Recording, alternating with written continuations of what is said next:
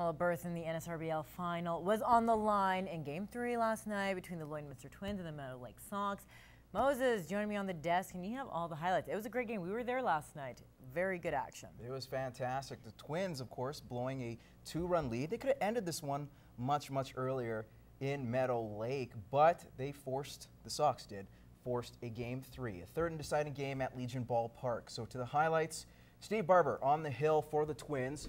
Top of one, gets out of the jam with runners in scoring position, sitting down Regan Beck. Twins will show how it's done in the home half of the inning. Kevin Payne sending the Jordan Stacey offering to right center, out of the reach of Kevin Gerwing. Troy Winterholt and Kevin Hoffer hustled down the third base line. The throw offline, 2-run score safely. It's 2-0 for the Twins. Next batter, DJ File, finds a hole through the right side of the infield. Payne chugging home, just beating the tag. It's now 3-0. Up next, Craig Traverse. He gets into the action with a single to left. File would score from second to make it 4-0 Twins on back-to-back hits. Moving to the top of the third, 2 men on for Quincy Winkler. And Steve Barber wishes he had that pitch back. It goes over the wall and right, a 3-run shot. Sox cut the Twins lead to 1.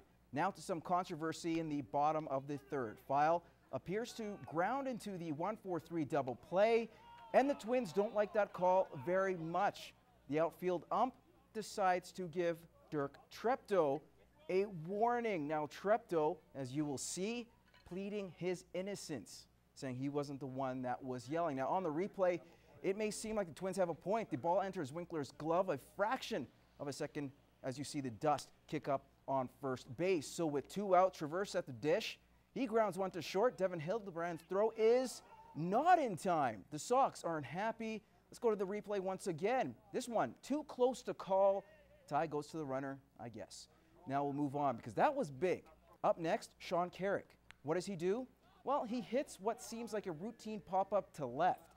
But Chris Ellis can't make the grab. File scores all the way from first to make it 5-3 Twins. They take on 6 more for the 11-4 victory, meaning their drive for 5 straight in the NSRBL is still alive. Lloydminster has now beaten the Sox in all 3 playoff meetings in the 4 seasons. They're led by their aggressive play on the base paths.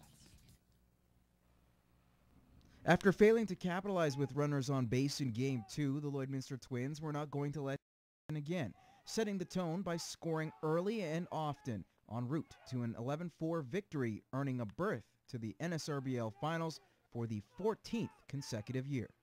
We didn't want to lose here, and we have our minds squarely put on the final there and what we want to do, so we came all business tonight. The boys came to play. They swung the bats. Barber did a great job on the mound, kept us in it, and it was all around just a good game. Pitching has been the biggest advantage in these playoffs, particularly in this series. It was enough, I guess. Their pitchers struggled a little more than certainly we did, so that we had some hot bats, and we pulled ahead early, and then when they sort of came back with that 3-run bomb, that was it wasn't enough for them to pull ahead. Their resiliency was tested once again after a controversial out was negated by another bang-bang play that went in the Twins' favor. It was a so-so call. He made it up because I thought the second guy was out, first guy was safe. But then we, 2 outs, and we scored 3 or 4 runs, and that was huge. In the playoffs, that's a big part of it, is getting some breaks here and there, or a bounce here and there, and you're going to get calls. They're going to go either way all the time, and kind of went both ways for us tonight. They've come a long way from their struggles down the stretch during the regular season and are on the cusp of making history. The Twins, along with the Wilkie Brewers and the North Battleford Beavers, have won 4 straight titles, but the Twins are now in search of an unprecedented 5th straight championship. We have a history of winning on this team, so we've always been driven to win. And towards the end of the season, we had 2 or 3 losses in a row, which shook us up a lot, but I think it was a good thing. It really it got us reset for the playoffs. No one's done that yet, so it's obviously, we talk around a bit, but we keep it quiet. Whatever that, we know what the goal is, so it doesn't really have to be talked about a whole bunch. We have to win 2 more games. That the season's not over. We can't look past this game we have to look for, you know, to the next two and, you know, just come out and play hard. The Twins will have to wait and see who they'll face starting tonight. The Border City Blue Jays have not let in run all playoffs. That was until last night's Game 2. After leading 5-4, the North Battleford Beavers come from behind victory. As you see there, 7-6, tying this one at 1 game apiece. Game 3 here in Lloydminster tonight. First pitch is scheduled at 6:30 at Legion Ballpark. And more NSRBL news to tell you about. Scott Thompson of the St. Walburg Reds is named the league MVP for 2013, receiving 4 first-place votes and 2 second-place votes. Thompson led the league with a .533 batting average. Colby Field of the Lloydminster Blue Jays and Reed Flash of the Lloydminster Juniors finished 2nd and 3rd, respectively. That's your first look at sports. Gerard is up next with weather. It's hard to believe that the Lloydminster Bobcats will open up their main camp 3 weeks from today. Well, the Cats have also looked into the future and are one of 4 teams that have put in a bid to host the 2015 Western Canada Cup. The Cats are in competition with Brooks, Grand Prairie, and Fort McMurray to become the first AJHL team to host a 4-team tourney. Bobcats head coach and general manager Gary Van Herway says the Border City would be a great place to host a tournament of this nature. We just felt it would be the ideal place and ideal location to hold one of those events. And I know the Royal Bank Cup was something they were interested in a few years back when it was a privately owned team, and I think they put in a bid that certainly got serious consideration, but didn't quite get there. And you know, we're not going to throw the towel in at that point. We feel that we can put on as good an event as anybody can for the Western Canada Cup. With Van Herway's mission to get younger, the former CJHL champion head coach also pointed out the organization would get great interest from hockey players, knowing they're one step closer reaching the RBC Cup. Hosting it certainly is going to increase your chances of securing players, good competitive players that want to play, or at least have a chance to play in a national championship. And although it's only the Western Canada Cup, and there's certainly no guarantees, even if you get it, I mean, you've got to be in the top 2 of the 5 to get on the final, but certainly it does get you one step closer, there's no doubt about it. So when it comes to recruiting, it's certainly got to help and increase our chances of securing good players that want to play at that level, that's for sure. The second Western Canada Cup will be held in Dauphin, Manitoba from April 25th to May 4th. To softball, the Lloydminster Under-16 Rebels are off to Canadian Westerns in Winnipeg, aiming for another chance to add some hardware this season.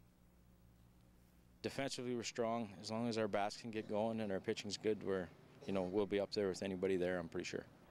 The Rebels enter the Under-16 Championship with confidence. Now, this is a team that's had success playing in a league against women. The higher level in competition has the Rebels ready for a big run at Westerns.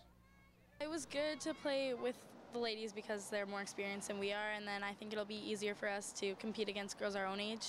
The Rebels will face tough matchups early in the round robin, going against a team from Saskatoon, then the host team Smitty's in their first 2 games. Stiff competition aside, the Rebels aren't shy when it comes to their ambitions, capturing a medal.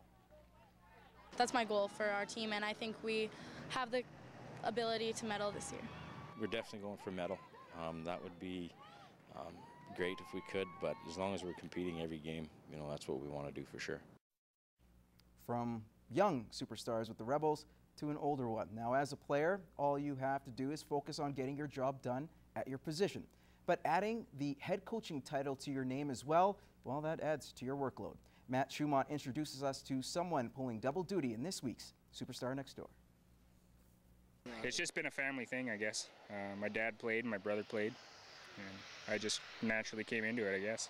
Finishing the season with a .212 batting average, Border City Blue Jays Clayton Irma also ended the year striking out 22 batters and putting up a .233 ERA, but is quick to give all the praise to his team. Pitching's been great for us this year. Regular season, we only let in just over 30 runs, which is, I think, is 20 runs less than the next team, or pretty close. So pitching's been great this year. Not only has Clayton standing on the diamond, he has also taken on the role as head coach, a job that has been a little up and down for him. Frustrating at times. Trying to keep these guys coming to games and practices is tough, but it's rewarding when we can play ball like this, I guess, and have the year that we've had so far. Now the veteran may have an opportunity to face his former team if the Blue Jays make it to the league final. Klain says he would like nothing more to win an NSRBL title and take down his former Twins teammates. We started 8 or 9 years ago, I guess, as the Jays. There's 3 or 4 of us, or even more, maybe half a dozen of us that came over from the Twins, and we've had a rivalry with them for every year here. It's sort of a friendly rivalry, and it'd be nice to take the title away from them. Matt Schumont, Newcap Sports.